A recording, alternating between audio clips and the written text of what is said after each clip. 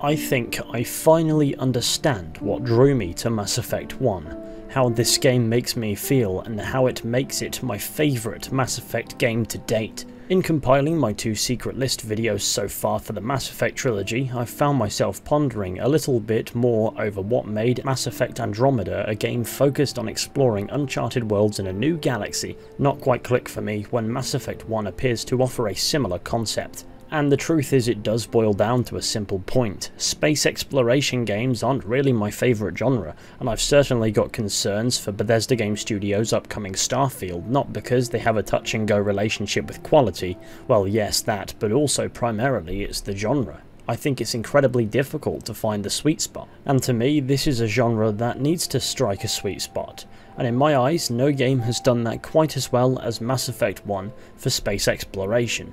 Don't get me wrong, this doesn't mean every game that could hit this sweet spot needs to be the exact same, a carbon copy of one another game after game, whether in the same franchise or just a different game that falls under this category. That'd just be no different from modern AAA games. I find that titles in the science fiction / science fantasy genre across the spectrum of mediums of entertainment often struggle to distinguish themselves in the department of individuality. It's a section of movies, TV shows, books and video games where the old reliables will always come to mind first and typically reign supreme, whereas plenty of new attempts at capturing the magic of galactic exploration will simply go forgotten. For such a curious idea, one that's played on the minds of humanity for a long time, the question of what could be out there often doesn't get entertained in entertainment mediums quite as satisfyingly as you'd hope. Why is this? Well, if you were to compare, say, Star Wars or Star Trek to a new franchise like Starfield that we know nothing about, the differing medium of movies and TV shows to video games is not lost on me, don't worry. The former are pre-established universes with decades of world building and lore that allow you to immerse yourself in those experiences easier because you know there's something actually out there, and the new release of something within that franchise doesn't need to provide anywhere near as much legwork and context to establish this as a new franchise might. And space is the ultimate nothingness, the absolute pinnacle of negative space, and there's either something or there isn't. It sometimes contradicts entertainment to provide a realistic expression of what's out there. This leads to 2 key routes products in this genre take. The Star Wars route, where it has space elements but it isn't sci-fi remotely, and every planet is inhabited by something and it isn't about exploration, but certainly makes for entertaining fantasy. Effectively the space opera route. And then you have the space exploration route, as seen in many video games such as No Man's Sky and others where there's plenty of nothing but not enough of something, if that makes sense, to varying degrees showing the vastness of space. Arguably to a more realistic degree than space operas, and whether or not that makes for good entertainment is subjective to the consumer. Apples and oranges, I know, but this isn't a comparison of sorts, but rather an overgeneralization of the spacefaring genre of entertainment to suit my point when I get more specific. Before I get ahead of myself and cast some ridiculously wide net before I've even got to my point, let's find our way back to how all this applies to Mass Effect 1. Well, Mass Effect 1 is the pilot title to a pseudo-scientific story in which humanity has risen to join the galactic community due to discovering the fictional scientific concept of Mass Effect.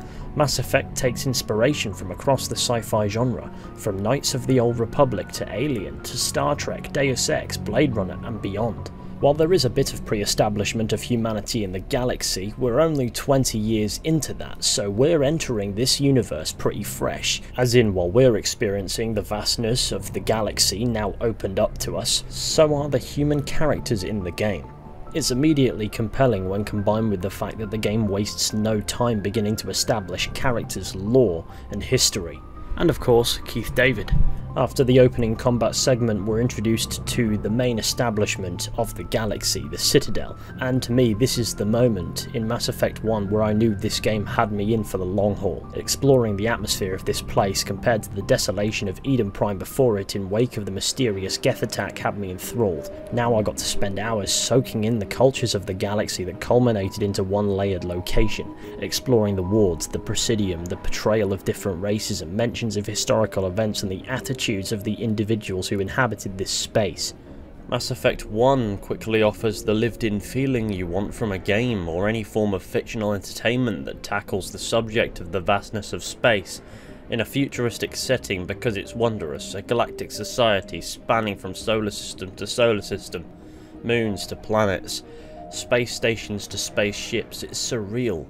A concept that blends society on Earth with the societies of other fictional sentient species from across the galaxy, and shows that coexistence, the good and the bad. Mass Effect is aware of its newness and works immediately to establish a layered, deep lore that gives you an entry point to the overall universe. Humanity are relative newcomers on the galactic scene. We are newcomers to the world, so some of the blanks don't need filling right away to keep us hooked, because in a somewhat contained fashion we're already relating to the game's depiction of humanity.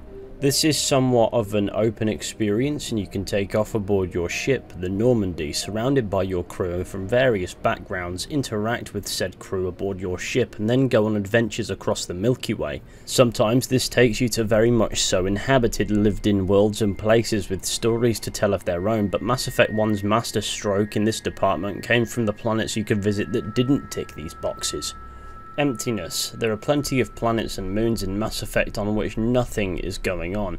Sure, there's always at least something to do to validate being on the planet within the confines of simple mechanics and the odd side quest, but besides that, some of these planets are lifeless, uninhabited world spaces, and yet they still have tremendous character, and that only adds to the game's own charm. Whether it be an icy planet, a rocky one, or one overpoweringly lit by a nearby star, the worlds that provide this feeling of loneliness best are the ones that typically don't host any form of life to remind you of just how big the galaxy is, and that makes it quite terrifying. Mass Effect 1 balances this warm, fuzzy feeling of immersion you get when exploring the Citadel, interacting with different characters and seeing the changes to human life along with the things that have remained relatively similar, with the concept of the galaxy and by extension the universe being a dark, cold and empty place, portrayed through the ability to visit seemingly barren worlds where the most interesting thing you'll do is take in the horizon.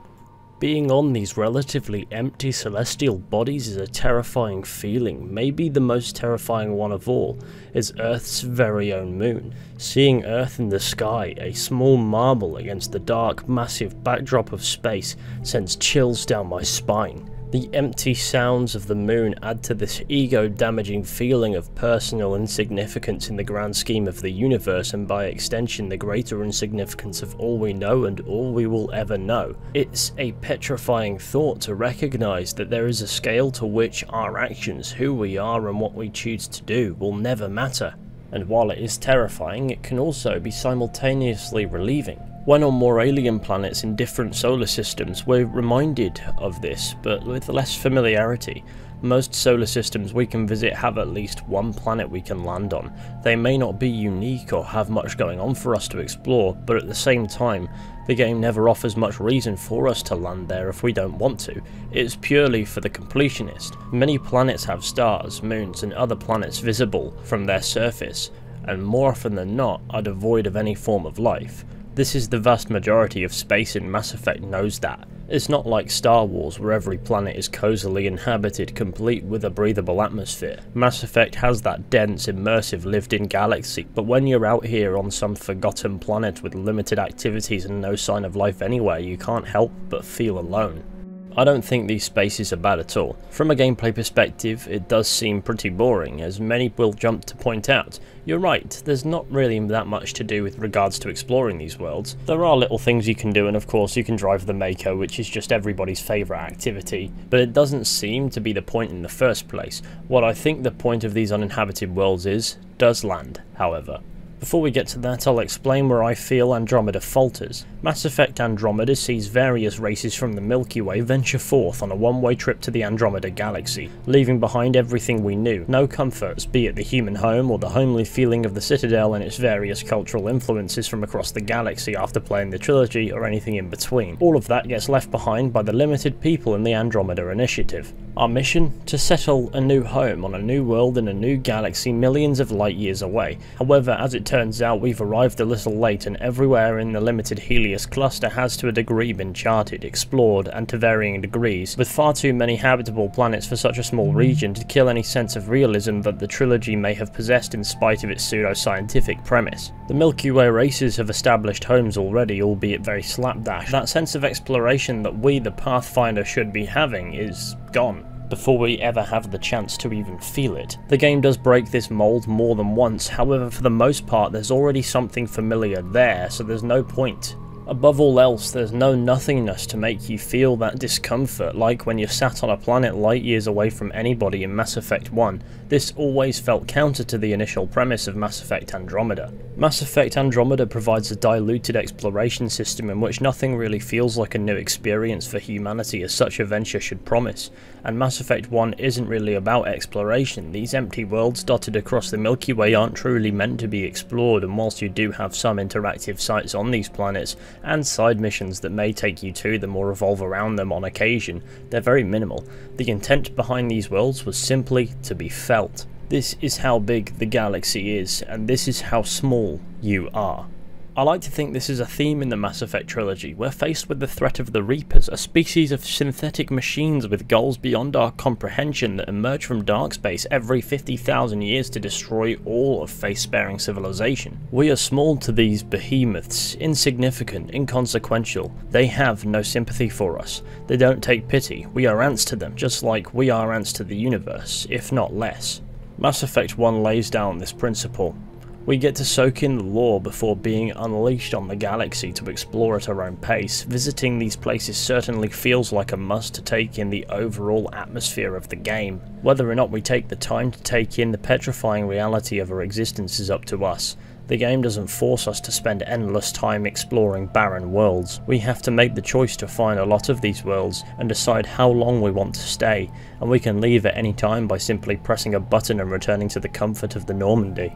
This duality of the endless emptiness of space versus the atmosphere of mixing with galactic society is explored greater in this game than even the following two entries to the trilogy, and this isn't a knock to Mass Effect 2 and 3, as it certainly makes more sense for those games to be a little more focused on the threat and the lives being threatened, but it makes me glad Mass Effect 1 does take the time to provide this message. For Mass Effect's story to really hit home, I feel you need to feel your own insignificance. In reality, that significance is lesser than that of humanity in the games, as we're still confined to one tiny rock floating through the endless nothingness that is space, unable to leave. If any other life is out there, we cannot interact with it, and yet maybe we never will. We are a speck of dust in the cosmos, and our existence holds no bearing over anything. Our lives are but a second in endless time.